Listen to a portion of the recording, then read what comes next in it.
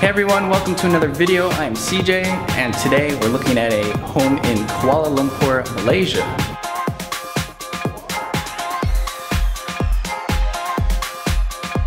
Now this is my new home. I just moved here 2 weeks ago, and I looked at about a dozen or so homes with various different agents before picking this one.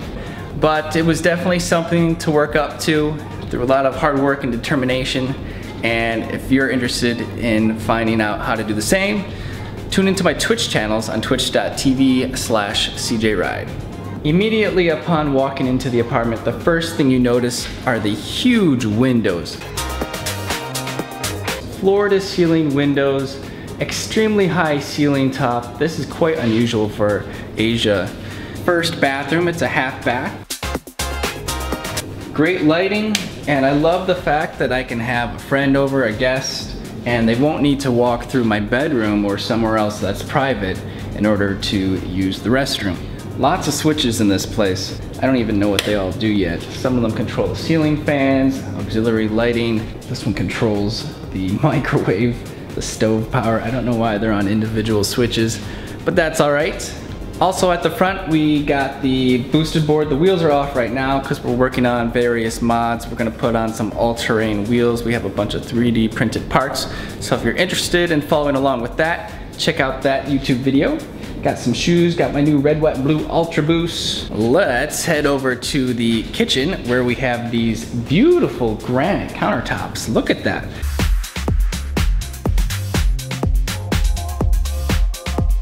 Glass countertop here with the clear chairs. I really like that design idea. I feel like it opens up the room by having the clear chairs. And something I've never seen before in Asia, an oven. Extremely rare. And I went to 14, 15 different homes. There was no other place that had an oven. We got the 4-burner stovetop, microwave underneath here. It's pretty small, that's okay. Also something extremely rare, a garbage disposal. You would never realize until moving abroad these small little things that make life so much easier. Having a garbage disposal is a really, really big deal. The cupboard on the left here is where you can do your laundry. It's also the first time ever I've had a full drying machine. This one's kind of strange. There's this compartment here that holds the water or moisture during the dry cycle, and instead of it draining down a pipe or something, you have to dump this out yourself, so just an extra step. That's okay. Definitely very lucky to have one of those. Makes life a little bit easier. We got the full-size fridge. Look at the freezer.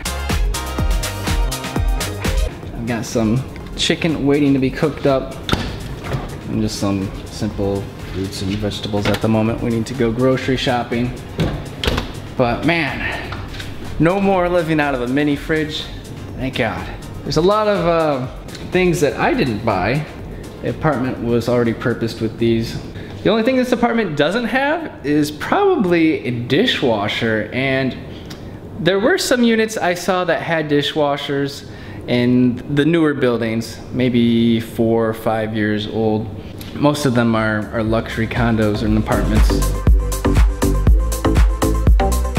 Now over here in the living room, got this amazing comfortable couch, got my plushies. We got the work in progress stream servers, and I had to add an extra desk because I need monitors until I can get some dummy HDMI DVI plugs. But yeah, this is what runs the stream. This is the OBS streaming computer, and this is running Linux to run the camera feeds.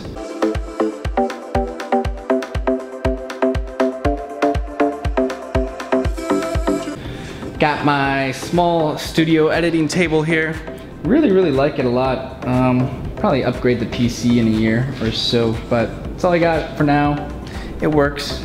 Look at this. Look at this view.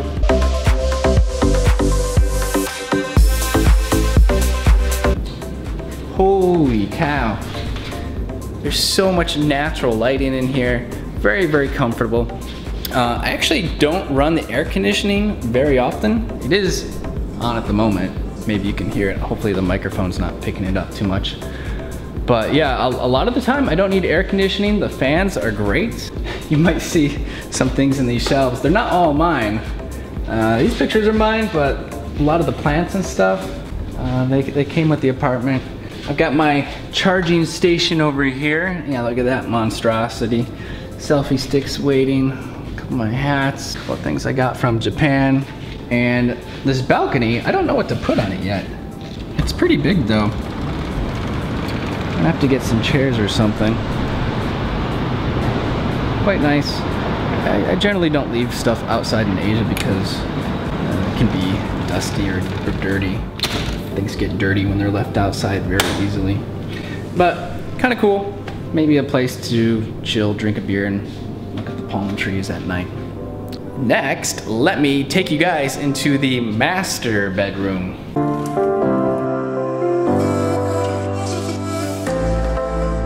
This is it, the master bedroom where the magic happens. Finally some private space where I can unwind and not be working right on top where I'm sleeping.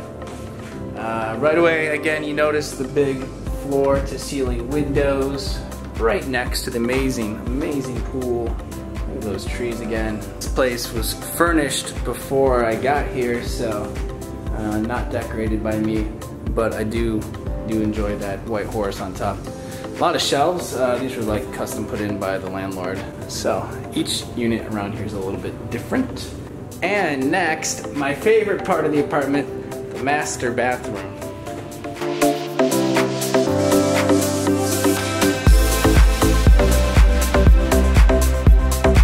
Right away we can see the his and her sinks, 2 mirrors, full-size bathtub, really great size shower here, and look at this.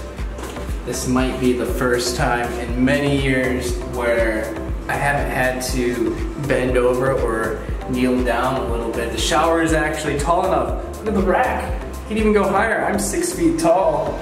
Shout out to the developer of this building. Thank you for making a tall enough shower. There we got the toilets. Nothing special there. You know, usually I'm not a bathtub kind of guy. I feel like it's kind of dirty. The ones in this building though, really nice. Maybe we'll actually use it. It's kind of funny thinking back now. Out of all the homes I've lived in the past 3 years, probably 5 different apartments in 3 different countries. And if you look at the square footage of this bathroom, it's probably bigger than the master bedroom in my apartment in Korea. So check out that video if you haven't seen it.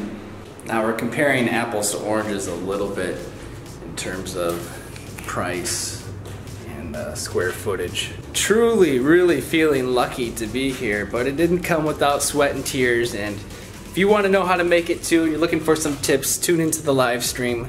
In fact, we might even be chatting out by the pool here pretty soon. So I hope my home is not only a great living place, which it obviously has been so far, but also a studio for us to create content and invite friends and other streamers.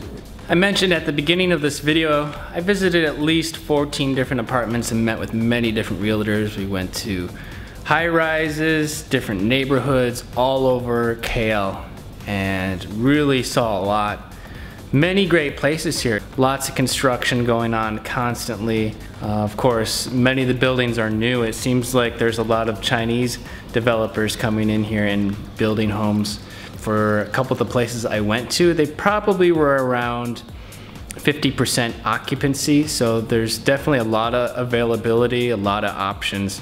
And that's helping us as consumers because it's keeping the rent low, which is amazing. So the cost of living is actually pretty great.